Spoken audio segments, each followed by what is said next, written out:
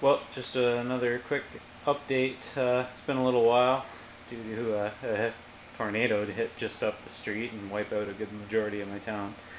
Anyway, sorry if this cuts off. The battery's almost dead on this camera and I can't find the charger due to the house being torn apart from the tornado. Not physically though, I made out really well in that department. Anyhow, just a couple little quick updates. I got some standby bezels in place. I still have to plug all the holes, but the bezels are in there. Thank you very much, Ron. They look fantastic. There is an encoder here. It will be fully adjustable. It's not interfaced yet, but it will be. Yeah, my primary Jet 45 PC is giving me some grief and crapping out, but I'm pretty sure I know what's going on there.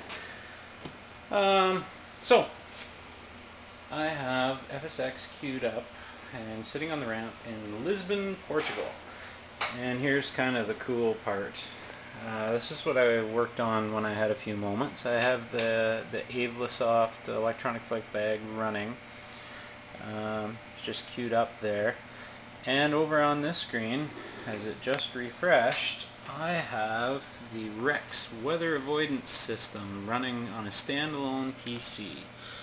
And it works quite well on the touch screen and gives me live weather data, more than I could pretty much want on every facet of it. Interesting note, the Rex system has lost VATSIM connection in the last few days. It used to work before I took my little break, and then I came back and I had no weather, so sorry, I think the camera's going dead.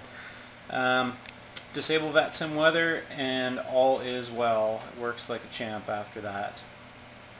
Down here I have the little CDU of sorts running from the Avlasoft program, but underneath that I now have Squawkbox running too.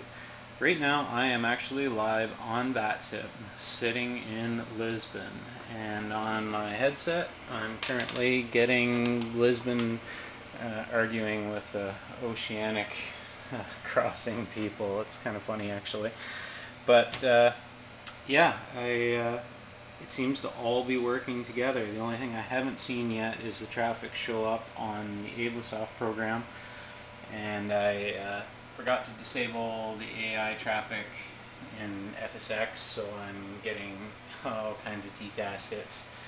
But yeah, pretty cool. Everything seems to be working very, very well. No problems thus far.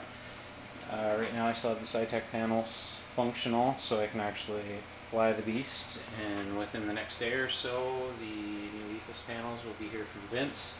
I had to have them shipped to my work because I have no post office right now, and I was actually surprised that Ron's stuff made it through. I just had to pick it up at the local shopping mall. Anyway, that's kind of where I sit. Pretty soon I should be able to take some decent flights. On a side note, I did figure out that I have to switch the monitors around.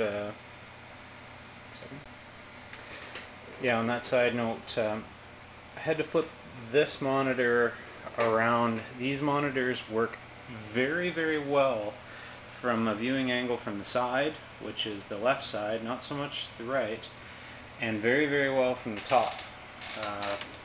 You can get right down to an acute angle and it's still visible. I know it won't show up well on this camera, but you can read what they display right down to almost horizontal with the things. They work very, very well for the price. So I just ended up flipping this one around.